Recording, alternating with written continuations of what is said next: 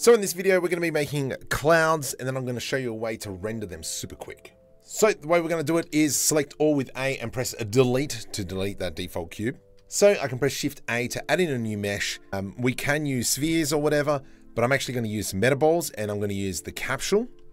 And for now, what I'm going to do is I'm just going to make like a rough shape of a cloud. And we're just going to kind of join them all together.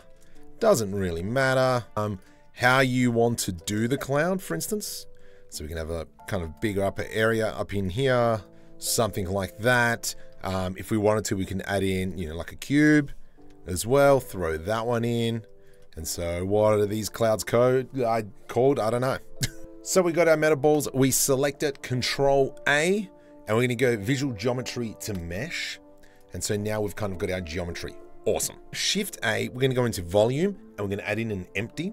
Then make sure our volume is selected over in the top right-hand corner, into modifiers, add modifier. We're going to generate mesh to volume. Now what we can do is hide our metaball. Also, we're going to hide it from rendering from now.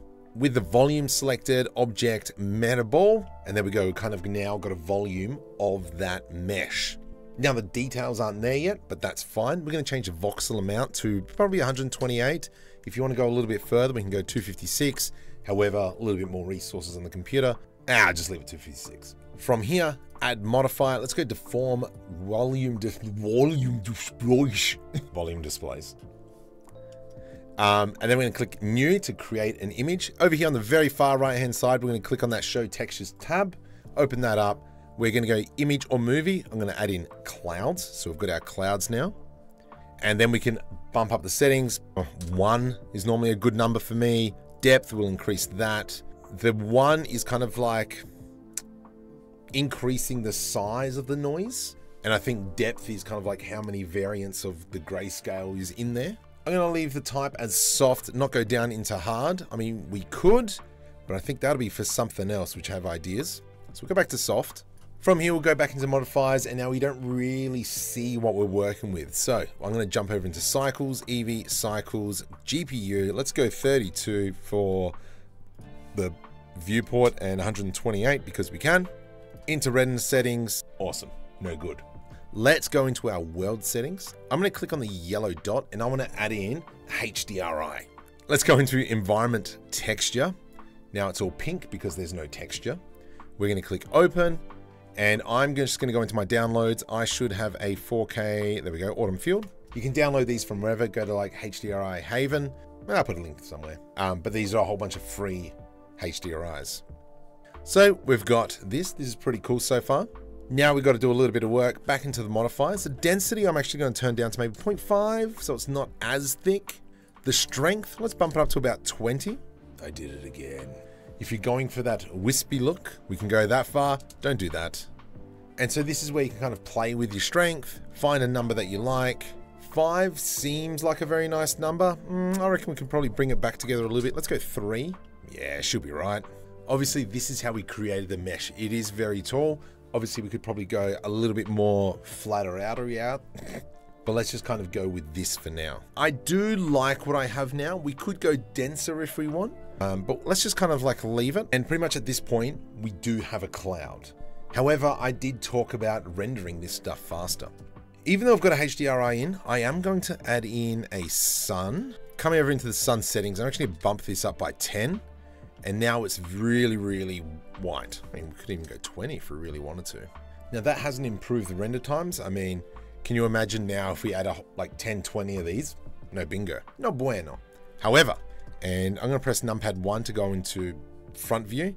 Move the mouse a little bit because I want to have not orthographic but still perspective. Control Alt numpad 0 will focus the camera on what I am looking at.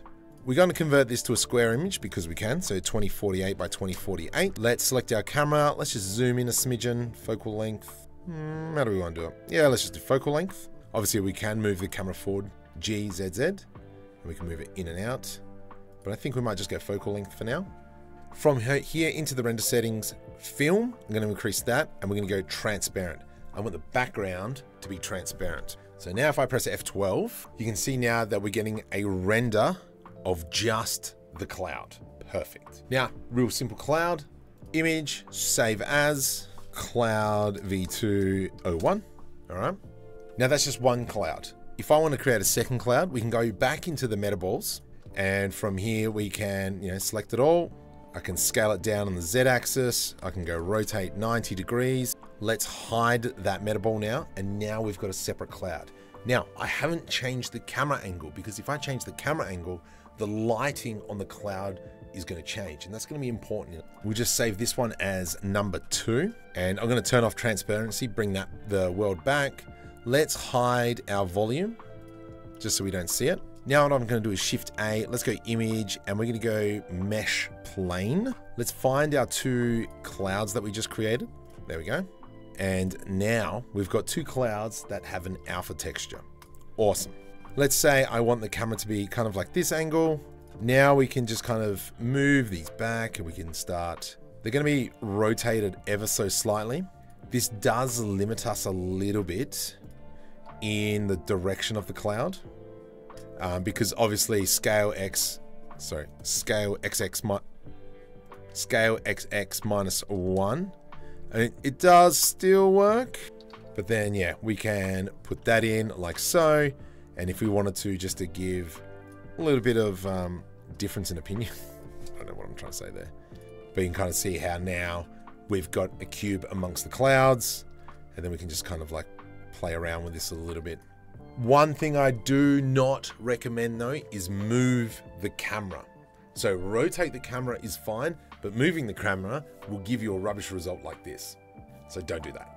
Also, like and subscribe, give me a hand. Also, this is what that spaceship flying scene looks like. And if we open it up, yeah, there we go. Easy.